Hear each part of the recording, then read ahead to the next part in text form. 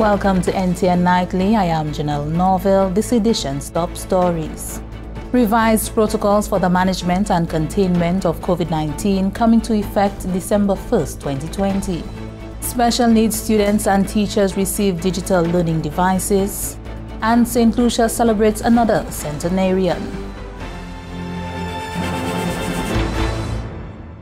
The National Emergency Management Advisory Council, NEMAC, has revised the protocols for the management and containment of the community spread of COVID-19. A meeting of NEMAC was held Friday, 27th November 2020, with stakeholders approving the revised measures as community cases continue to increase.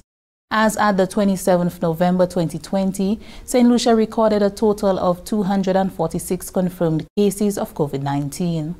Of the total number of confirmed cases, 33 are imported and 213 are in country. The island has recorded 2 COVID-19 related deaths and currently has 135 active cases with a total of 109 recoveries. A total of 110 individuals are in isolation with another 365 in quarantine.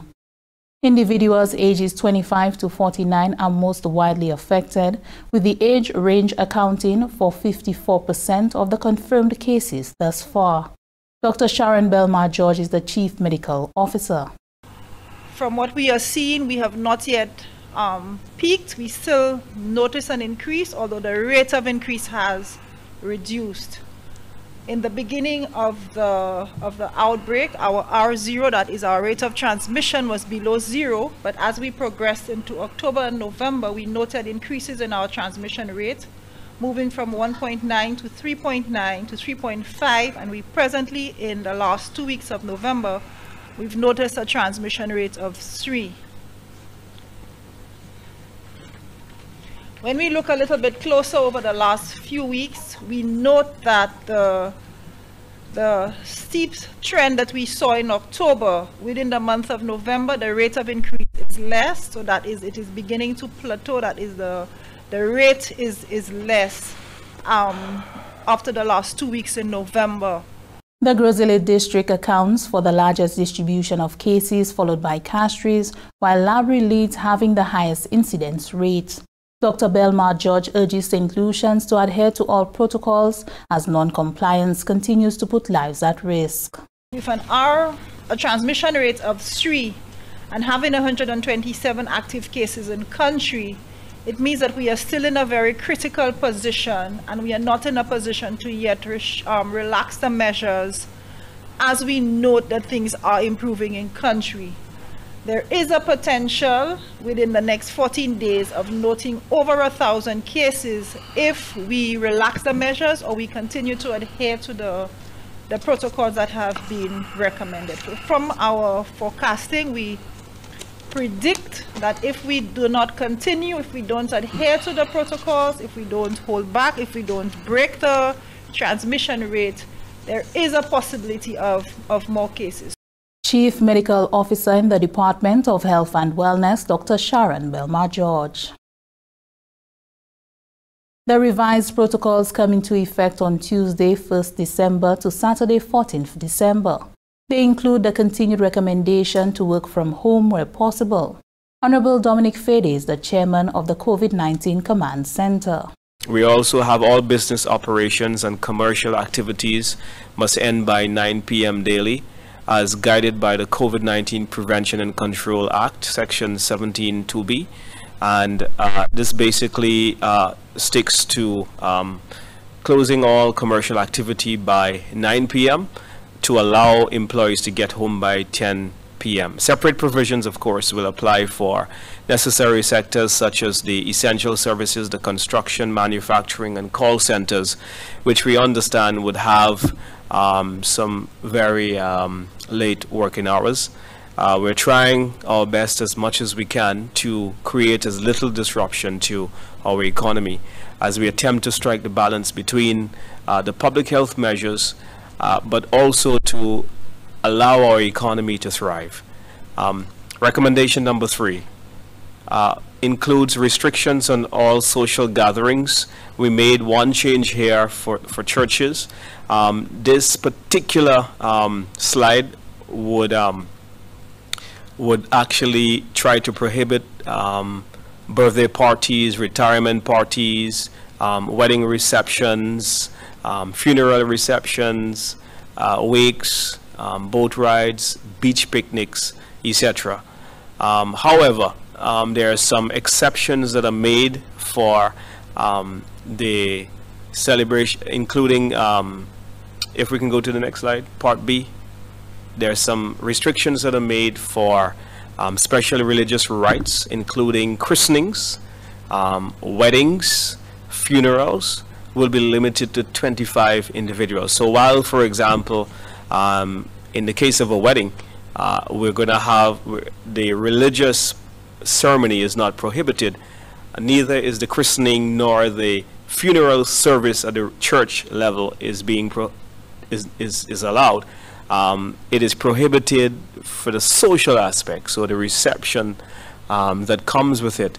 We're actually asking individuals to desist from that for the time being. The consumption of alcohol on premises remains prohibited. Standalone bars must close at 4 p.m. The takeaway or grab-and-go policy is in effect for bars until 4 p.m.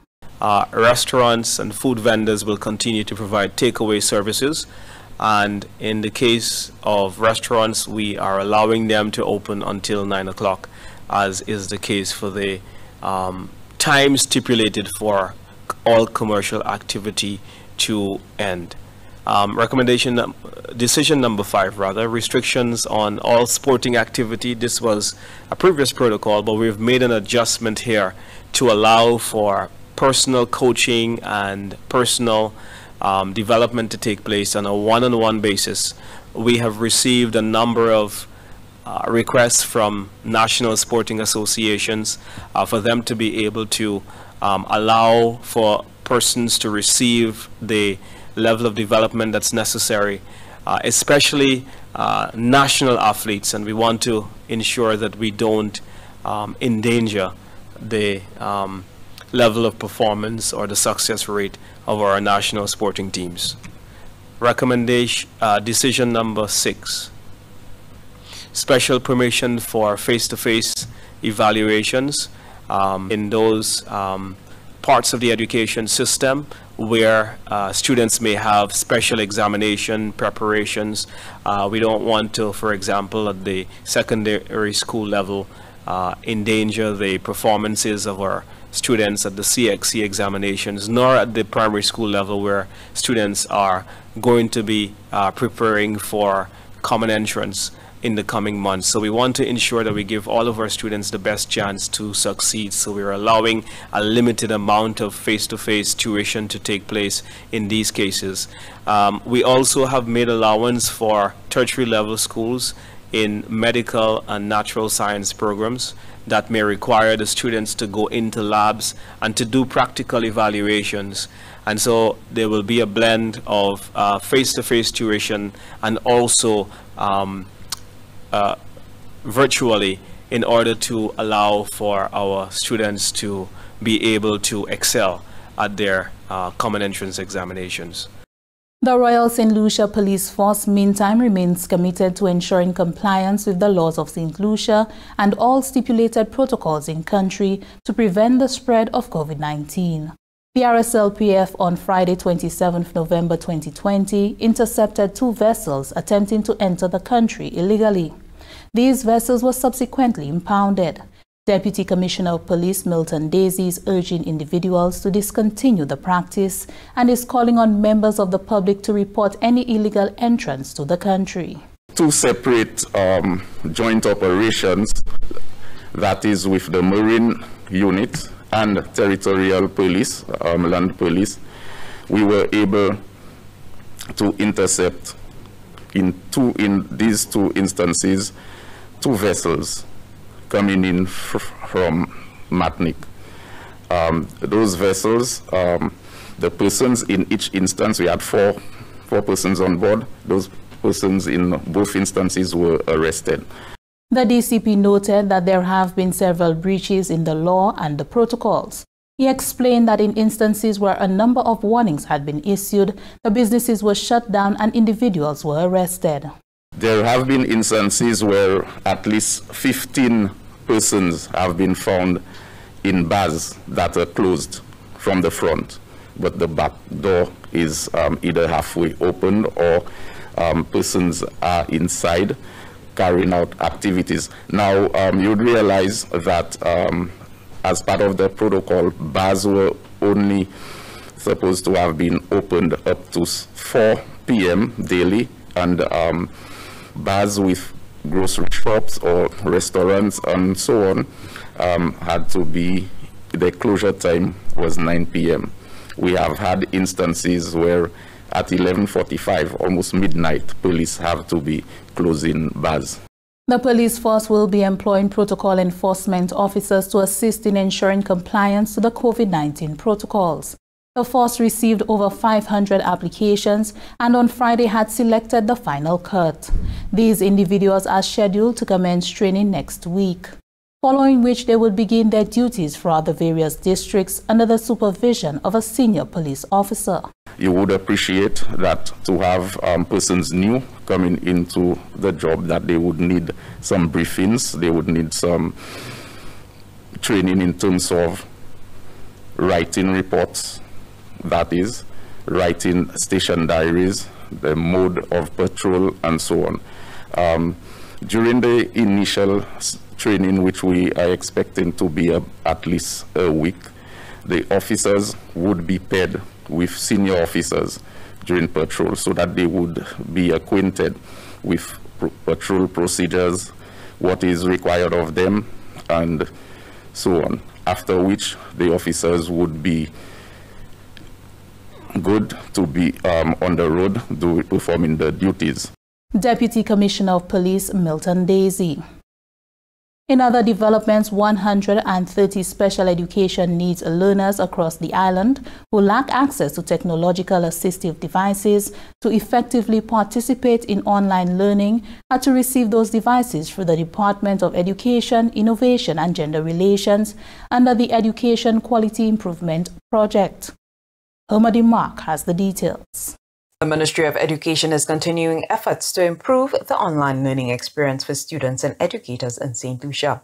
The ministry has procured 130 learning devices which will be distributed to special needs students across the island to assist in education efforts as they transition to an online learning platform. This procurement was facilitated through the Education Quality Improvement Project EQUIP and was co-funded by the Caribbean Development Bank, CDB. Marie Grace O'Geese is the coordinator for the EQUIP project. Earlier this year, the CDB saw it fitting that the ministries of education of borrowing member countries should be able to utilize funds already approved by the CDB itself to enable these countries to meet what are called eligible expenditure for interventions which have to be implemented in response to the COVID-19 pandemic. This is why the project coordinating unit was directed by the administration of the Department of Education, that's the PSSL, to provide within this year some level of educational support for special education to transition to the online modality. The Chief Education Officer, Dr. Fiona Philip Meyer, addressing the handing over ceremony, thanked the contributors for this donation and expressed her elation with the allotment of the learning devices to special education. So this is an opportunity to say thank you to EQUIP, thank you to the Caribbean Development Bank. We know that individuals make the difference. So somebody went out there to get us the necessary resources. And so there's a special responsibility that we must always take very seriously as leaders in the sector. Let the resources add value to the lives of our children. Let it not be a play, toy. It's not a toy. It's an educational resource that can help a child who has particular difficulties get over those. The project coordinating unit, directed by the administration of the Department of Education, will continue the procurement of assistive learning devices to the special education sector into next year. From the Government Information Service, Hermody Mark reporting. Meanwhile, CARICOM ministers for education have approved measures to tackle COVID-19 challenges to the sector at the special 25th meeting of the Council for Human and Social Development. Kendall Morgan of CARICOM News Time reports. The ministers received a presentation by CXC Registrar Dr. Wayne Wesley with recommendations on managing the registration, scheduling, administration and release of their exams going forward. The ministers had reviewed the quality assurance and logistical challenges in the recent administration of CXC results and the implications for exam integrity and administrative agility. The meeting received and accepted a recommendation from the CARICOM Secretariat for the establishment of a digital skills task force to help lead a push during the current COVID-19 pandemic for accelerated skills development through digital and online learning. The ministers also renewed their commitment to the strategic pillars of the CARICOM Human Resource Development 2030 strategy, which they felt have gained greater resonance since the start of the COVID-19 pandemic. They agreed to strengthen teacher preparation to facilitate mastery in the use of technology and to provide increased support to the early childhood education and technical and vocational education and training TVET sectors. The meeting was chaired by the Bahamas Education Minister, Mr. Jeffrey Lloyd, who was joined in presenting opening remarks by Guyana's Minister of Education, Ms. Priya Manikchand, and CARICOM Secretary General, Ambassador Erwin Laroque. Kendall Morgan of CARICOM News Time ending that report.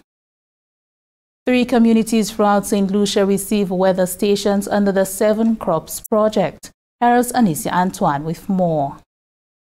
The Ministry of Agriculture, Fisheries, Physical Planning, Natural Resources and Cooperatives, in collaboration with the Taiwan Technical Mission in Saint Lucia, through the 7 Crops project, have established 3 weather stations in the communities of Babono, Denri and Choiseul. The data being provided by the weather stations will assist farmers in making more informed decisions on the cultivation of their crops and minimize loss due to changing conditions. Parliamentary Representative of Choiseul Saltibus, Honorable Bradley Felix, highlighted the importance of procuring modernized equipment to ensure the sustainability of the agriculture industry in Saint Lucia. I'm hoping that we take advantage of the predictions and the readings from the weather station so that we could make very sound decisions, and not because your neighbor is planting tomatoes or potatoes that you decide to do the same thing. That we can vary what we grow, okay, and we can do it with the knowledge and the science behind it. So I am looking forward to a significant increase in production, in the quality, based on the readings that we will be getting from the weather station. And I want to take the opportunity to thank the government and the people of Taiwan for their continuous assistance. Ambassador of the Republic of China Taiwan to Saint Lucia, His Excellency Peter Chen, reaffirms his government's commitment to assist in ensuring a more resilient agricultural sector in Saint Lucia. The weather station before us is able to collect all sorts of data: rainfall, light intensity, wind speed, and humidity. It is solar powered and can be remotely accessed by the internet. This is what new agriculture looks like. I have full confidence that these weather stations are one of the important steps to achieving Agriculture 4.0. We are honored to work with Saint Lucia, a strong ally, and with support from like-minded partners like the United States on mutually beneficial goals with such meaningful impact. The Ministry of Agriculture, Fisheries, Physical Planning, Natural Resources and Cooperatives encourages farmers to take full advantage of the new technology received when planning their production cycles. From the Information Unit of the Department of Agriculture, I am Anicia Antoine reporting. This is NTN Nightly. Please stay with us. In an effort to ensure patient and first responder safety, the Saint Lucia Fire Service has reviewed its patient transfer procedures, especially for patients with respiratory distress. Face masks will be provided. At no time during transportation should the face mask be removed. Please be patient and cooperative during this time to ensure you receive the best possible care while keeping our first responders safe. Welcome back. Saint Lucia is celebrating another centenarian, Mary Michelle, also known as Murty Boy of Belfort Soufre, born on the 24th November 1920. At the age of 6, after the death of her mother, Miss Michelle lived with her maternal aunt. She married Mr. Pierre Joseph Michel, also known as Edward Michel, at the age of 27 and bore 13 children, 4 of whom have since died. Miss Michel devoted her life to being a homemaker and a caregiver to her children. Occasionally, she would vend the excess fruit and vegetables which grew on her husband's farm. Currently, Miss Michel has challenges with both her vision and hearing, and she is no longer ambulant. She is therefore fully dependent on others for her care. However, one thing which has remained fully intact is her jovial nature and her love of a good adult conversation. Powell Gwamoon. Family and friends gathered to celebrate her life and milestone. Today we reflect on the celebration of life of our sister Mary. And not many persons who live to see 100 years. You know, scripture says 80, the lifespan is 70 and 80 for those who are strong. So, Mary doit boire un chai soupe pas bœuf. A quick bœuf. Yes. You know, so we have reason to celebrate. And, you know, I often say to people that we need to learn how to celebrate each other. You know, sometimes you have families and there's so much confusion in families that they do not have the time to appreciate each other and celebrate each other. But that time it is too late. Living to 100 is a blessing, and we are thrilled to say the least to celebrate the blessing we have in Mama. What a privilege to have you here today with us. What a treat to be with you, and what a joy to be loved by you. Happy 100th birthday, Mama. It is indeed a pleasure to be here to see or to celebrate that milestone with her. Mama, we all love you. Thank you for having us. Thanks. On behalf of the government and people of Saint Lucia, the Elder Care Unit of the Division of Human Services has extended birthday greetings and the best of cheer to Miss Michelle on the occasion of her 100th birthday. That brings us to the end of NTN Nightly. Join us next time at 7 p.m. with a repeat at 7 a.m. You can also catch up with us anytime on the Saint Lucia Government Facebook page or YouTube channel. I am Janelle Norville.